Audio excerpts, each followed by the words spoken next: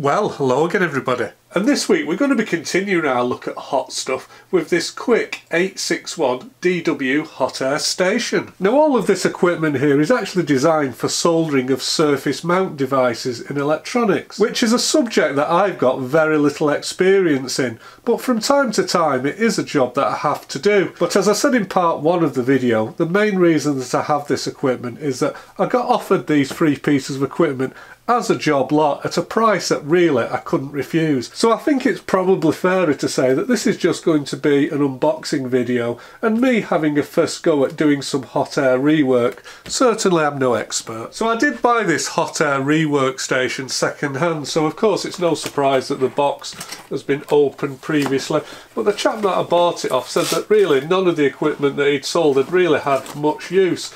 And I guess there is signs of that because the original brochure and the manual is still on top. I always like to have a quick flick through the manual. Let's just have a look at that. So it looks as though, well, I was going to say it looks like we've got a mixture of English and Chinese. Maybe we'll take a closer look at that later. And I think that's maybe some type of packing sheet. So here's the unit itself, and well, yeah, maybe it has been removed from the plastic bag, not exactly sure, but certainly can't see many signs of use. Let's see if we can just pop that out. We've got a power lead. Well, it looks like the power lead does actually enter the back of the equipment, so it's not on an IEC connector. Let's just lift this out. So I can see we've got a cable in here. I'm guessing that this is some form of grounding cable, maybe for ESD protection. Ooh, quite a heavy stand.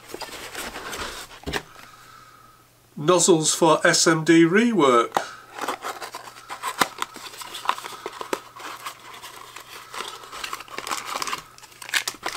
Okay, so again, out the box the unit appears to come with 3 straight nozzles. Now I'm sure that most of you will have seen hot air rework stations, even if you haven't used them yourself. So basically what we've got here is a hot air gun. So it blows out hot air out of the front of the nozzle here, and that hot air can be used to melt the solder on surface mount devices. So this equipment is really useful for removing surface mount devices from PCBs, and you can also use it to replace components as well. But they seem to get used more than anything for component removal. I mean, they're good because you can blast the hot air at something like an IC, and because it's quite a wide angle of hot air that comes out of here, you can heat all the pins of the chip up at once, and it makes it easier to remove. So the unit does come with a number of nozzles, which I did show you earlier. Let's just take a look and at what we've got there. So the unit does come with 3 nozzles, which I'm guessing just push onto the end. Well, yeah, they're actually quite a tight fit. Is that all the way on? Yeah, I think it is. Yeah, they are a tight fit. Actually quite difficult to pull off. Now I did actually previously own a rework station, but on that one when you change the nozzles actually came with a little nut and bolt assembly on them there, so you did actually have to take a screwdriver and undo them, and that could be you know, quite tricky when everything was hot, and also it was just a pain to have to get a screwdriver out. So the fact that you can actually install these nozzles without a tool does seem like quite an advantage, although these really are a tight fit. I mean, it's easy enough to put them on, but yeah, I am struggling just a little bit to take them off again. Maybe they loosen up slightly with use. I wonder what size these nozzles are. So I think the largest one it comes with is about maybe 7.5mm. Middle size one is about 5mm, and the very small one, the long reach one, is just over 4mm. Now of course you can actually also use it without a nozzle. These are actually used just to direct the heat in a much smaller area. So if you've got lots of components all tightly packed, you don't want to necessarily heat everything up on the board. You want to direct the heat in a certain area. You would fit one of the smaller nozzles. If you want to direct the heat more widely over a bigger area, you use a bigger nozzle. I'm guessing generally you probably use the biggest nozzle you can get away with, much like soldering iron tips. So just taking a look into the end of the nozzle here, I can actually see some white material which I think is like a ceramic former, and then wrapped around that ceramic former we've got some resistance wire. So it's what you would consider like a fairly traditional heating element, maybe a little bit like you would find in something like a hairdryer. Not dissimilar, just a lot smaller. But unlike a cheap hairdryer that relies on the volume of air flowing over the heating element to actually decide the temperature of the hot air coming out of it, this is actually temperature controlled, so we will have some form of thermocouple in here. So what it's doing is it's constantly monitoring the temperature of the hot air coming out of the nozzle, and it's controlling the amount of energy which is flowing into the heater, thus maintaining a much more accurate temperature. Well, certainly that's the idea anyway. We'll have to try that. You can see that the handpiece here, it's actually connected back to the main unit using this quite thick tube. Just feeling this tube, it's got that slightly kind of sticky feel that silicone tubing has, so I'm fairly sure that this is a heat resistance tube, and I'm guessing it's about 1 metre long, so yeah, you've got a good working radius away from the main unit. And you can probably see that the tube itself, it is relatively thick, unlike for example a cable going to the handpiece on a soldering iron. Well, the reason that it's so thick is because there's quite a few things going on within this tube. Now, we said that this produces lots of hot air. Well, the actual hot air, we've got a heating element here, but the actual fan or the little compressor unit that produces the hot air, that's actually installed in the main unit. So you've got a tube, a little pipe running down here which blows cold air. So the unit blows cold air down a tube, and then it comes into the handpiece, it gets heated in the heating element, and then it gets changed from cold air into hot air and squirts out the end. So we've got this tube carrying the air pressure to actually make the device work. We've also got the actual power to this heating element, which I'm guessing is probably 230 volts, but I'm not actually sure. And we're also going to have some wiring from the thermocouple which is installed in the heating element, and again that's got to run back to the control board in the main unit. So that's the reason why this actual pipe is relatively thick, because it's got quite a few things going on inside there. So installed inside the main unit, what we've got is effectively, I think they use a centrifugal type air pump, and that's where the actual source of the blowing air, that's where the air compressor is located. And I can see that at each end of our tube here we've got these spring strain reliefs. Now I'm guessing that it's important that we don't put too tight a bend radius on this tubing, because we'd probably end up cutting off the airflow to it. So yeah, so they're giving us these quite substantial springs here just to soften up that bend radius, and they seem to work very well. Taking a look at the front of the unit here, I can see that we've still got the LCD protector installed, so let's go ahead and remove that. I'm just going to take a moment.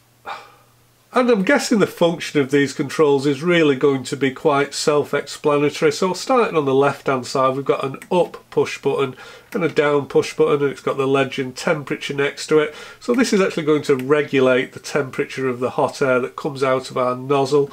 Likewise, on the other side of the equipment, we've got one that's labelled air, so we can actually press the up button or the down button, and that's actually going to regulate the quantity of air that's coming out of the nozzle. So we put it up, you're going to get more air coming out, it's going to be blowing harder. If we put it down, it's going to be blowing less hard.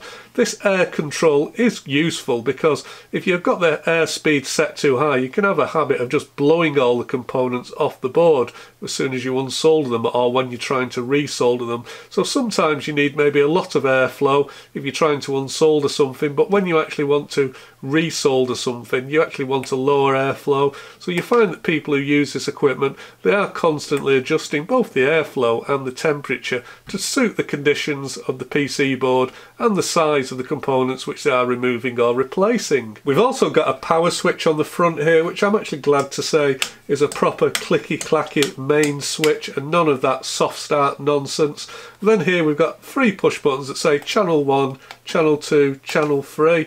Now I understand what these are for is we can actually program the unit to preset the airflow and the temperature for various types of jobs. So if you've got a favourite setup that consists maybe of an air temperature of 270 and an airflow of 50%, what you could do of that, you could have that as channel 1, maybe for removing some components you want a higher temperature, maybe 400 degrees, you could set that to channel 2. I don't know, maybe you want to do some heat shrink requiring a lower temperature, maybe you could set that to channel 3, but basically you could actually just preset the unit here using these quick buttons. On the rear panel there's not very much going on. I can see that we've got the manufacturer's label here and it's saying that the operating voltage for this is 220 volts VAC and the output or the power consumption is 1000 watts. We've also got the manufacturer's name and the model number, so this is manufactured by Quick and it's the model 861DW. We can see that the electrical mains supply enters the unit on the right here. Interestingly enough, it has been hardwired rather than using something like an IEC connector. I've got to admit, I've got enough IEC connectors rolling around my bench. I'm not sure why they've done that. Perhaps it's because it is a higher current device being 10 amps. Not sure. And to the left of the mains input, for all you equipotential earth bonding fanboys, which can be used for electrostatic discharge protection, when connecting things like ESD wrist straps, or when connecting ESD safe table surfaces. Well, I've never really understood the idea behind these little plug pin condoms, but we don't need that, so let's remove it. Let's go ahead and get this thing plugged in. Now, I would be interested to see if this unit does live up to its 1000 watt rating, so we'll plug it in via this energy monitoring device. The sockets on my workbench are actually protected with a fairly low current fuse. I think it's around 5 amps, so I'm a little bit concerned that when we actually switch this on with its 1000 watt power consumption, it may take out the fuse. I guess we're going to find out now, so let's switch on. Oh, we've got light. Now with the handpiece installed in the cradle here, the heating element and the compressor fan, it's not actually switched on at the moment, so I can see that it's only drawing about 0.01 of an amp, but I think what will happen is when I actually take the handpiece out from the cradle, the unit should automatically switch on, I believe, so let's find out. Okay, and it did that. So it looks as though, wow, did you just see that? You probably didn't. This shot up to 100 degrees almost instantly. Now in the past I've used a much lower powered hot air station, so I was actually amazing at how quickly that reached 100 degrees. It was pretty much instant, and yeah, we have got some hot air coming out of here, so that's what we'd expect. Let's put it back in its cradle and see if it switches off. Yep, it certainly did that. Let me try that again.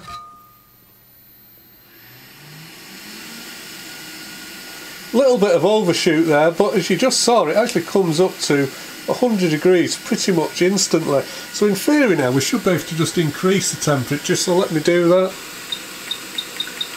So we can increment it gradually. I wonder if will it go faster if we hold the button down.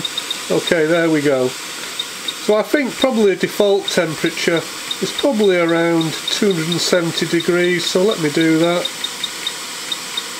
And let's see what that looks like in terms of current.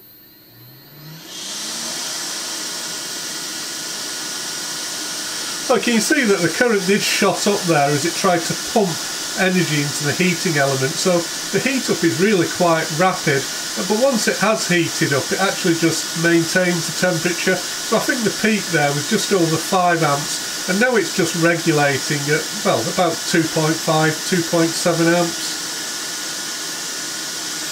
Let's just increase the temperature still further.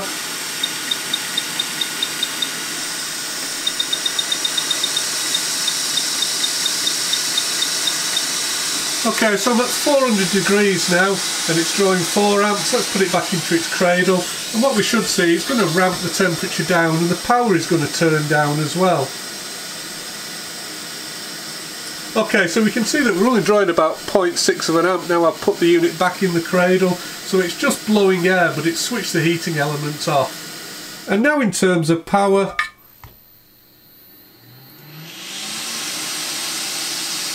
okay, so it did actually pull just over 1000 watts there. It's heated up almost instantly, and now it's actually just maintaining the temperature of the airflow at about 500 watts.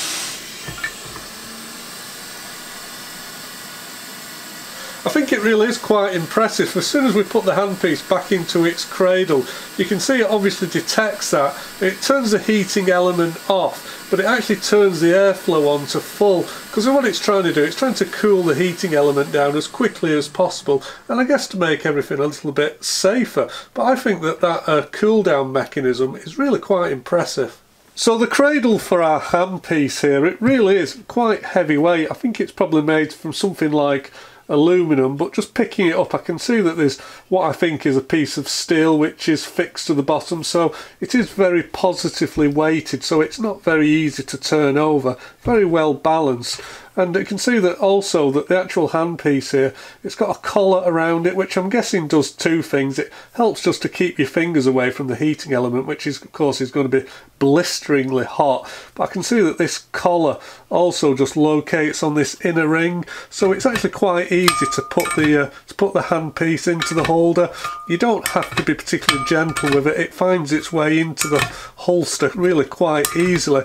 But I do think it's really clever the way that the temperature and the power all ramps down when you actually put it back into the cradle. So I'm guessing that there must be some kind of detection here in the handpiece. So just taking this magnetic compass, you can see that as I move it around the top of the cradle here, the needle actually swings round. So what we've got here is quite a powerful magnet that must be installed here. And when we actually put the handpiece back into the cradle, I'm guessing there must be a reed switch or maybe a Hall effect transistor. So it's obviously detecting that magnetic field when it goes back into the holster, and it uses that to power the unit down. Really very clever. And I've also just noticed at the bottom of the cradle we've got this U-shaped piece of metal, so I'm guessing what this is for is probably to remove these nozzles when they're hot. So let's give that a try. Can we do it? Actually, yeah, that works really quite well. Not only can we modify the temperature of the hot air coming out of the nozzle, we can actually also change the amount of airflow. So I'm guessing if we actually click up and down it will do that. Let's see what the minimum airflow that we can set is. Okay, so we can actually set 1. I'm just going to put my hand in front of the nozzle. Okay, yeah, it is actually still outputting hot air, but it's barely running. I wonder what the maximum is. Well, that's actually set to 120 now. It's absolutely blowing a gale, but the interesting thing is, even at full airspeed, it can still precisely maintain the temperature of the hot air. I think that's quite impressive and something that I would just like to check. Now I'm guessing that at 120, that feels like an awful lot of air exiting the nozzle, so I think we'd turn that down.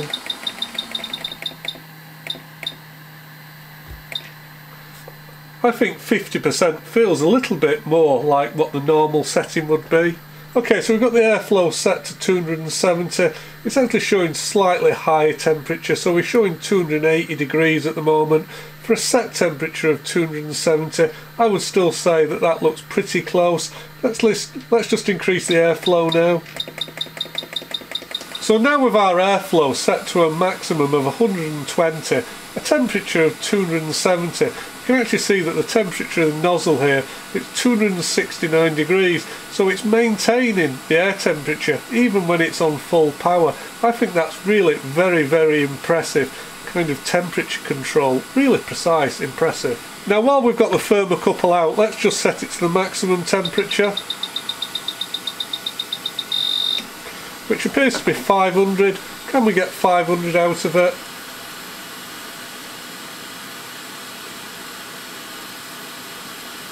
So it does appear the maximum temperature that I can set is around 260 degrees, but that could actually be a limitation of this thermocouple probe, I'm not sure. Let's set a high temperature now, maybe 450.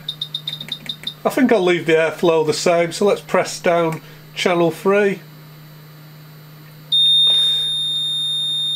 And I think it's stored that. And now let's try a much lower temperature, maybe something for heat shrink. Let's try maybe 250. Let's press channel 1 to store that.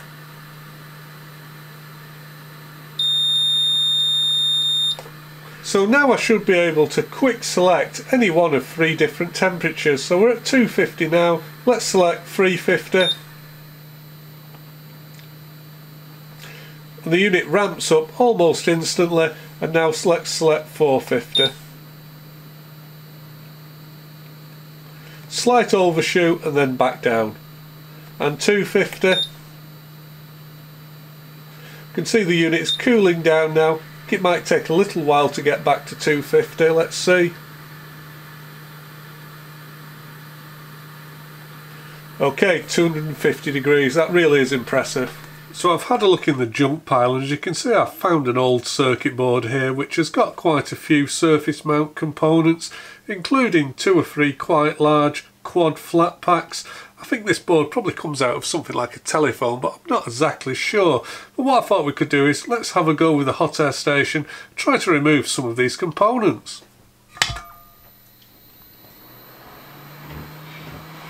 So at the moment I've got the temperature set to 420 degrees and I've got our airflow set to about 60.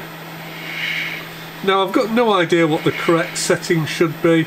I think with anything like soldering and hot air stations, it just takes some practice before you find out what's going to work for you.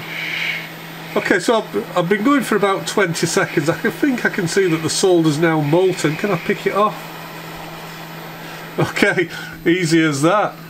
Let's try that again. I've just increased the airflow from 60 to 70.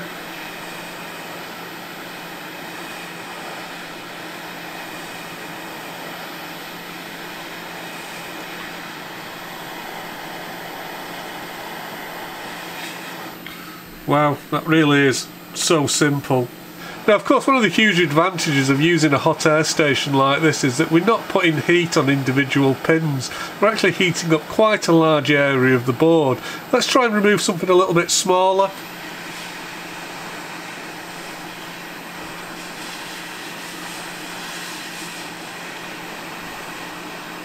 Wow, that is almost instant. Just having a bit of a fail picking the component up there. So just the feel of this quick hot air station over the previous version that I had, certainly I can just tell that we're actually dumping an awful lot more heat into the board. These components come off instantly and effortlessly. I really couldn't recommend this highly enough. I can see we've got a big pile of surface mount resistors here. I wonder if we can just literally just sweep them out the way.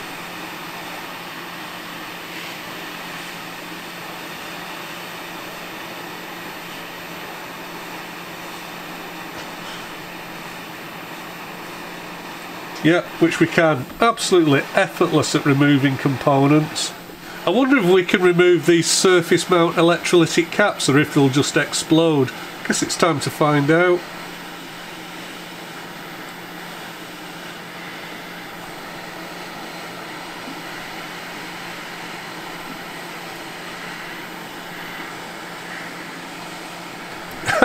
Yeah, we certainly don't seem to have any problem with those fellas, do we?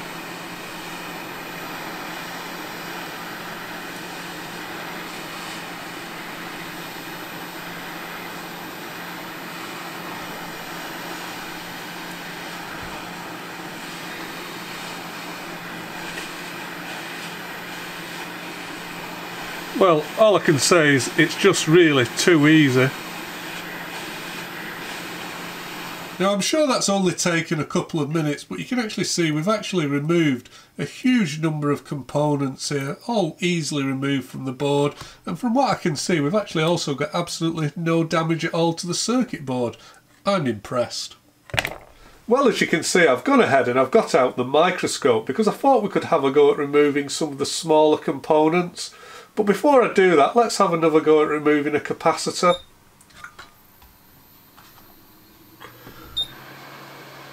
Now, one thing I am immediately struggling with slightly using the microscope is that I'm having to use the actual nozzle here at a kind of an angle of a 45 degrees, and that's actually quite tricky to do. Okay, I think I've got it. Oh, okay, so I think I put too much heat into that one because the capacitor just exploded. Oops. What I was trying to say before that capacitor exploded is that I'm having problems getting the heat onto the board because the handpiece is just so tall it won't really fit under the microscope, as you can probably see. Now you can actually buy nozzles for these that have got kind of a 45 degree angle, so then I could actually come in more or less horizontal to the board rather than trying to angle the handpiece vertically down like that, which does seem to be a bit of a problem for me. Let's try and remove another IC package.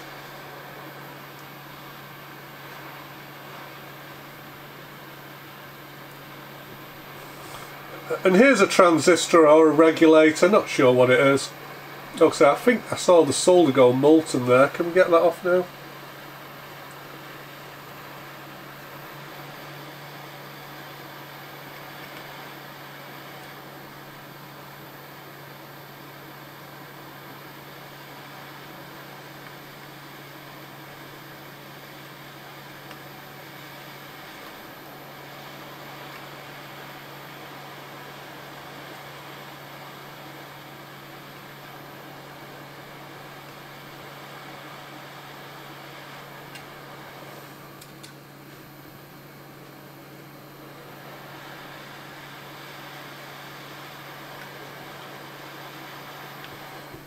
Now so far all the components that I've removed have been leaded components. They've got little legs on them.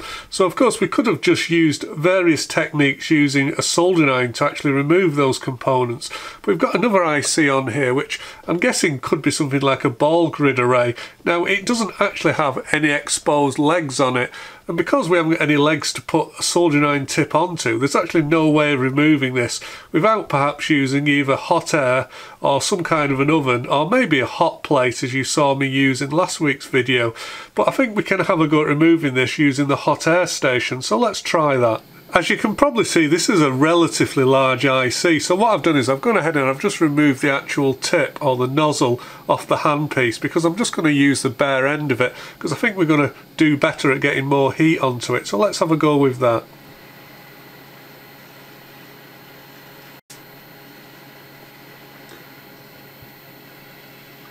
Well, as you can see, I did manage to remove our ball grid array without too much trouble. It was actually a little bit more difficult than I expected it to be. I think what the problem is actually there's so many little pads here, and this is quite a small board. I think when I was trying to remove the chip, there was actually so much surface tension and stiction between the solder on the chip here and actually the PCB itself. It was actually just dragging it around. So I think probably what happened is I ended up putting far too much heat into this board because I just wasn't overcoming this stiction. So I've gone ahead and I've just increased the airflow a little bit now, and I've also increased the temperature to 430. All trial and error with these things. I'm sure you just have to learn what temperatures and what air settings work for what components. It's all going to depend on the size of the component and things like the ground plane design on your circuit board and just how much thermal mass you've got under here.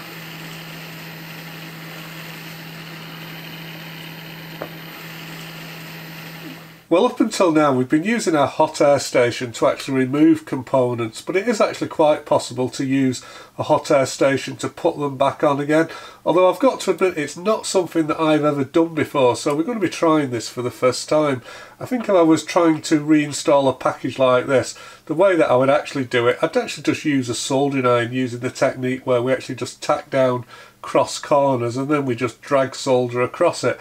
I think that's the way I would do it, but given that this video is about hot air rework stations, I'm going to have a go for the first time using hot air. So let's just consider this part of the video as a little bit of an experiment, because I'm really not sure the best way to do this. Now the way that I've seen other people do it is, I'm not sure what this board is, but it's probably got unleaded solder. As we know, unleaded solder just makes everything more difficult. So what I'm going to do is I'm going to use a normal soldering iron. I'm just going to get rid of all that old solder, all that old unleaded solder, and we're going to actually replace it with some leaded. So I'm just going to do that now. So to do that, I'm just going to get a big ball of solder. I'm just going to wash it over, effectively dilute the old unleaded stuff. And now just taking a piece of solder wick, I'm just going to have a mop round with that.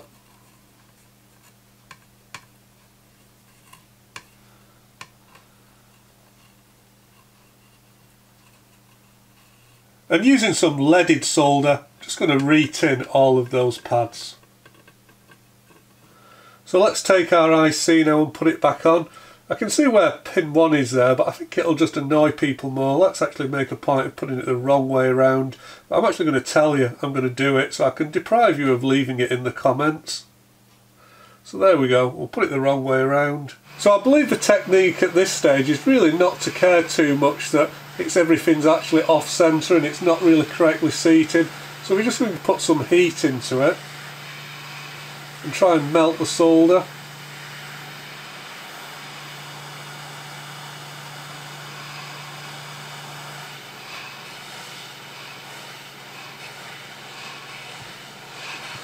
Well, there we go. Eventually it did manage to centre itself, but I did find that more difficult than I expected.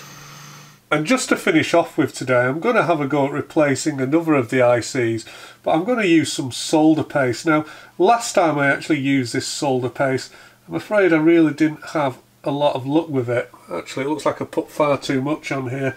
This nozzle is really difficult to get an even flow out of. Let me try again. Okay. Well, yeah, that's the best I can do. I'm obviously not very good at laying down solder paste. Anyway, let's go and find an IC to drop down.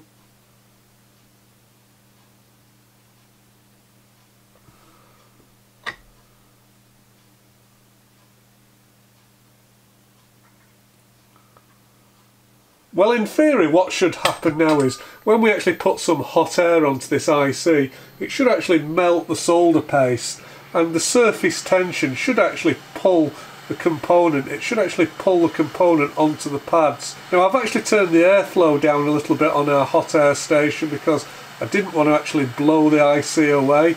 Well, that solder paste is really thinning out and going everywhere, isn't it? I must have far too much on there. This is probably just going to end up as a mess, isn't it?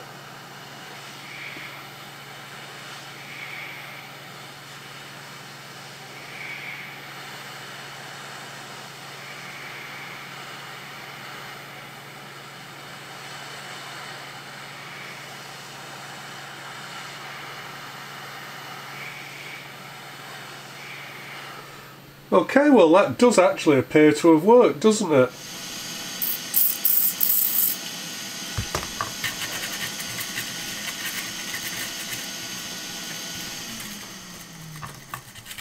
But as you can see, the IC has actually managed to seat itself and centre itself on the pads really quite nicely. That was actually fairly easy to do, and it was probably quicker and maybe easier than actually doing drag soldering. It's just a shame that I made such a mess of putting the solder paste down. I guess like all these things, a bit more practice is required, isn't it? However, when it comes to using the hot air station itself, I actually think, again, it works brilliantly. Absolutely no problem whatsoever there. You can see on the bench I've got my old RU852 and the Quick 861DW. Now, it might have been useful to do a comparison between the two units, but to be quite honest, they really don't compare. The Quick unit is so far ahead of my old Rework station, yeah, they're just worlds apart. Now, in terms of price, the 861 here in the UK, it retails at just over, I think it's about £215. You can actually buy it on Amazon, but you're probably better going to a specific solder equipment supplier, so I suggest you give Kaisertech a ring. This one is available from various places on eBay, and the price of this is about £100.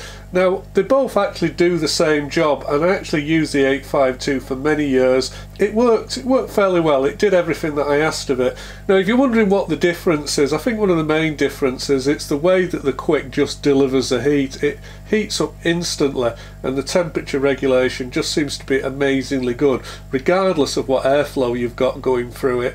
Whereas, yeah, the actual setting here certainly takes a lot more trial and error, and we haven't also got the volume of air coming out of this unit. Now, this is also 600 watts, so it's 400 watts less than the Quick unit here. Now, you really do notice that, especially when it comes to actually the handpiece here heating up. When you actually increase the temperature, it seems to crawl up to temperature and then overshoots and undershoots quite badly. Again, the temperature control on the Quick is just amazingly good. Well, for those of you that have watched my previous videos, you'll know that when it comes to handing out the points at the end of the day, I really can be quite a hard taskmaster. But in the case of our Quick 861DW, I am really struggling to actually retract marks. I think this might be the first piece of equipment I've ever given a 10 out of 10, because that's what I'm going to give it. I actually think that it's really well built. I think it's very good value for money, and I actually think it also works exceptionally well. Now, as I said at the start of the video, when it comes to using hot air stations like this, or in fact doing surface mount work in general, I actually do very little of it myself and have very little expertise in it. So what I suggest you do is, there is an awful lot of reviews for this online, but what I suggest you do is go and watch some reviews by people who use this equipment professionally, people who use them all the time, like Lewis Rossman, because he actually also gives this piece of equipment a good review. I can't fault it. I think the only other thing I would say about this unit is that it's definitely worth maybe going to buy some of these tips that are bent over at 45 degrees, because it can be a little bit difficult in some situations to actually hold the handpiece vertically, especially if you're trying to use it with some form of microscope as I was using. So definitely it would be worth investing in some of those 45 degree tips. But I think for today that'll do. So until next time, bye bye for now. Okay, I think I've got it. Okay, so I think I put too much heat into that one because the capacitor just exploded. Oops.